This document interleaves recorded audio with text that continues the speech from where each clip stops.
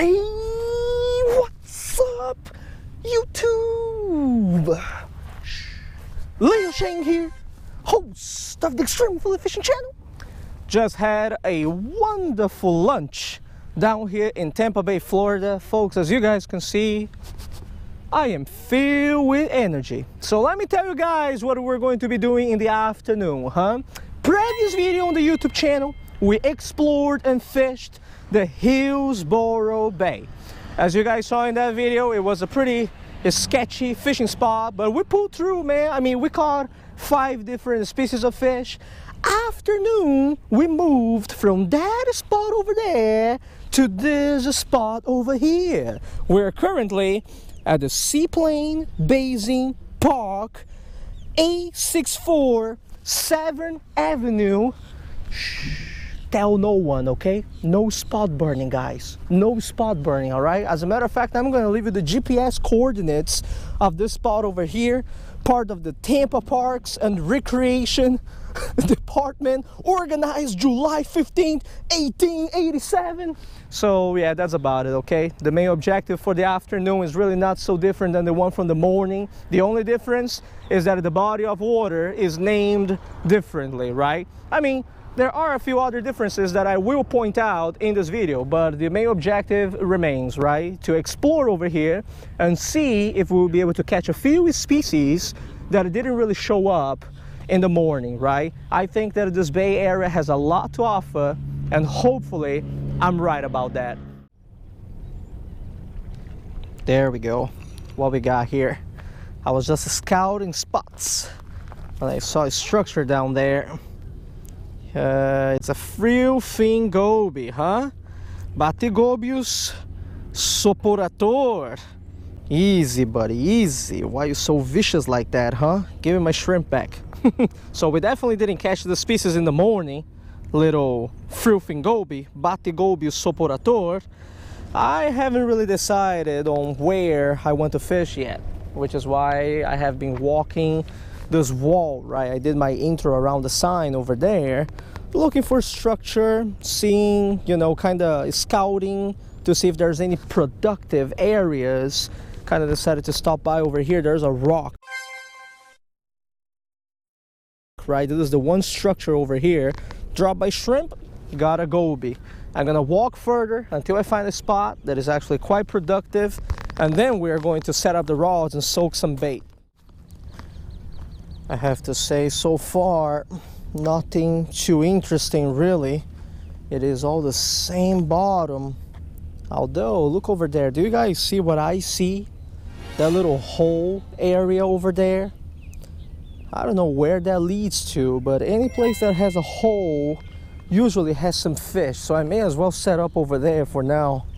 I'm telling you all, with spots like this, you just never know. The hole is right in front of me. You guys can actually see how the water flows, right? Man, I'm just gonna cast this little one right in front here in the current, you know, while I set up the other rods. Hey, you just never know.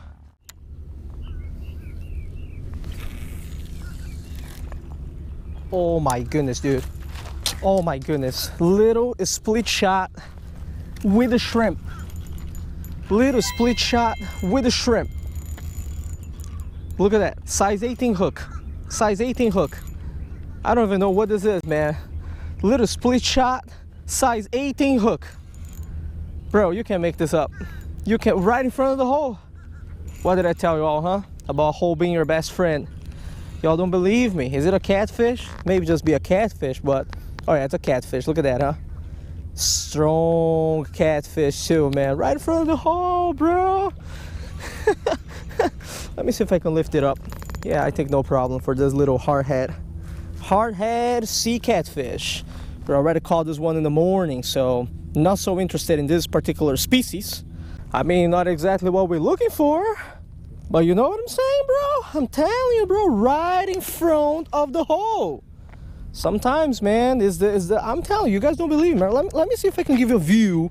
No, I can't. Okay, I'm gonna fall in there if I give a view, but the hole is right over here. I don't have fish for you, bro. I haven't even caught the fish yet. What are you looking at me at? I don't have fish, bro. Go. Shush. Shoosh. Gee, oh, you got to be kidding. Cormorant's waiting for the fish, bro. Well, how the heck does this happen?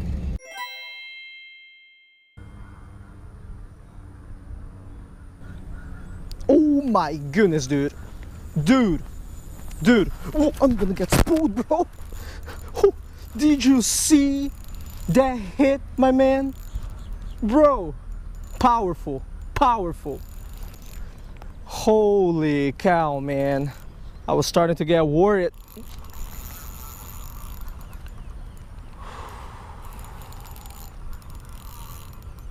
I was really starting to get worried, man. What is this? Just a big catfish? A ray? Maybe it's a ray. I just want to see what it is. Oh, it's a big catfish. That's it. Dude, how can this catfish pull so hard? Like, you know, I mean... Oh, unbelievable, bro. When I saw it, man, I was like, what could it be? Hey, look at that. Hardhead sea catfish. And I mean, it's not even like that big, too. It's like maybe in the range of 2 pounds or so, but on the ultralight. Whew, that fish just went like crazy. Yee, man, can I pull by the line this one right here? Yeah, should be fine.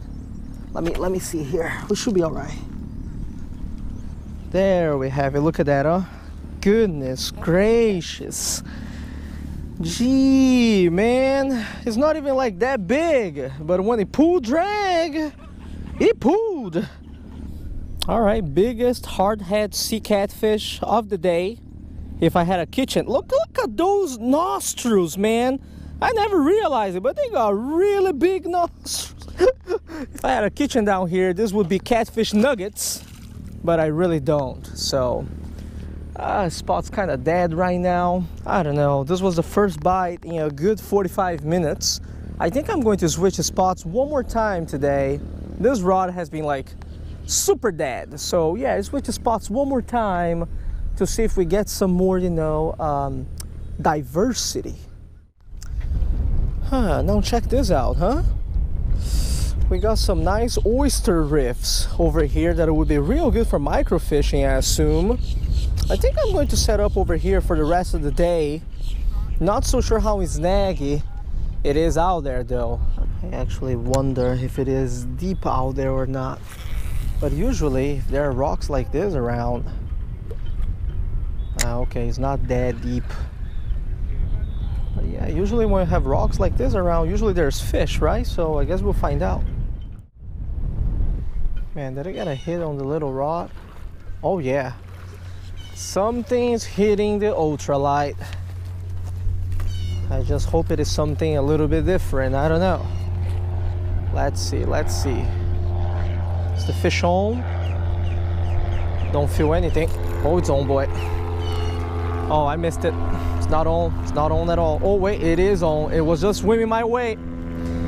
Oh, no. Is it a pinkfish? Yeah, Mohara. That's what's up, bro. New species for the strip. Let's check what type of Mohara this is, though. Well. As I have emphasized on this YouTube channel many times before, Moharas are very hard to identify. Now, this is my first Mohara of 2021, so obviously it is a new species, but as to which one in particular this is at the moment, I can't really tell with 100% certainty. What I did is I took shots of the top of the head. As you guys know, Moharas, they have a little hole on the top of the head, right? And this one got a set of scales in front of that hole, which I believe, okay, makes this one a silver Jenny or a Jenny Mohara, the Eusinostomus gula. But again, I am definitely not 100%, okay? You guys can see the top of the head, all right? I know that the GoPros, they don't do justice when it comes to focusing, but yeah, this is it for now. Now, I am going to have this sample over here as cut bait. So I'm gonna put this one on the big rod. That big rod has been quiet the entire day. I'm going to chop this one up, put on that one, and we're gonna soak some more shrimp on this rod right here.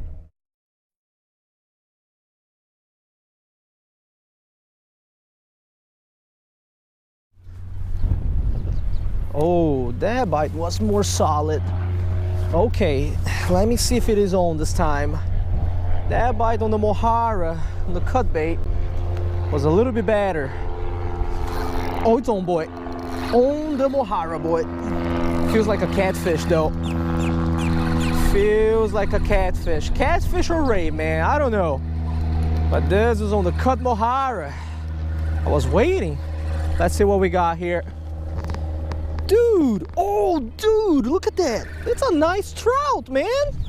Holy moly, definitely bigger than the one from this morning. Oh, easy, easy, easy. So even the trout like the cut Mohara, huh? Wow, look at that. This is more like keeper size, huh? Gee, no kidding. Ooh, man, that's a nice sea trout that we got over here, huh? Now, usually this would be real good dinner, right? 15 inches. I'm not so sure what is this lot down here in Florida at the moment.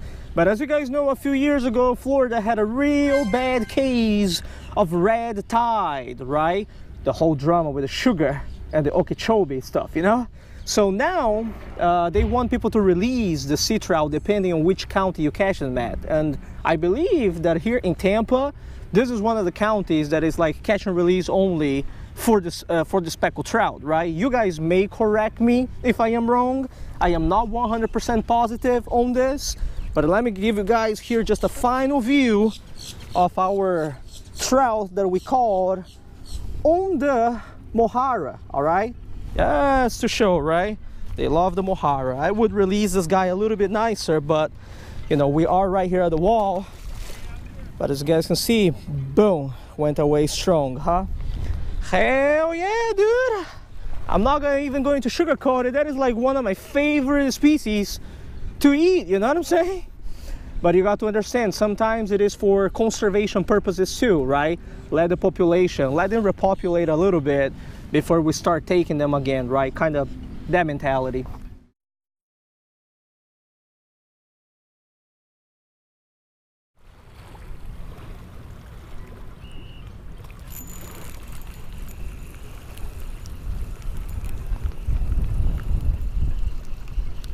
Oh la la. Oh, wait a moment. What the heck is this, bro? Easy, bro, easy. This is one of those, is this the Bairdiella Crisoura? Ooh, easy. Let's check it, let's check it. Fascinating. I do my outro, and then all the different species of fish start to show up, huh? Little Bairdiella Crisoura, the American silver perch. Has been a good while since I've caught one of these too. Very interesting species. Fascinating. Another one for the Florida trip.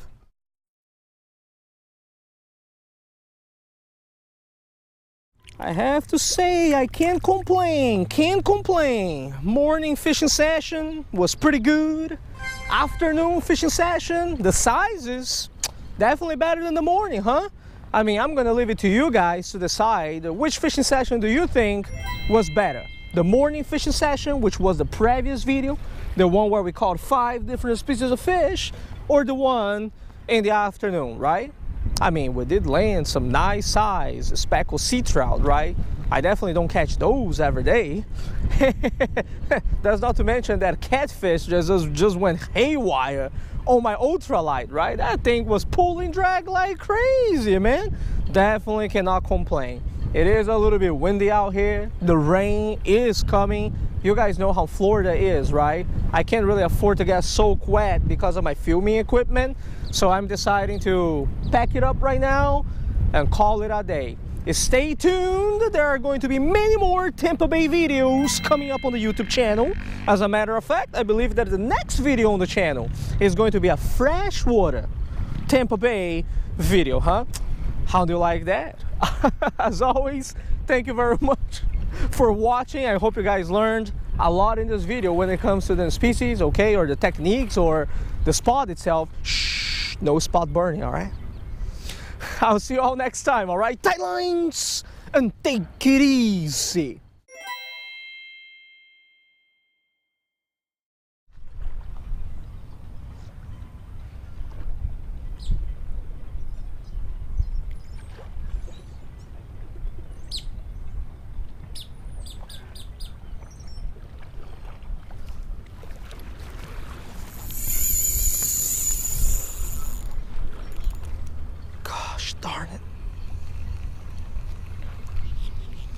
Gosh darn it.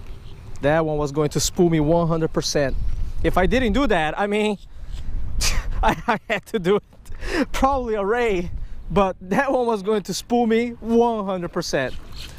I lost the rig on this one. All right, that's my fault. That's my fault for not spooling this baby 100% in before I came to the strip, but gee, man. Ooh, why didn't that fish hit on that rod? Damn, when I saw that band. Fascinating.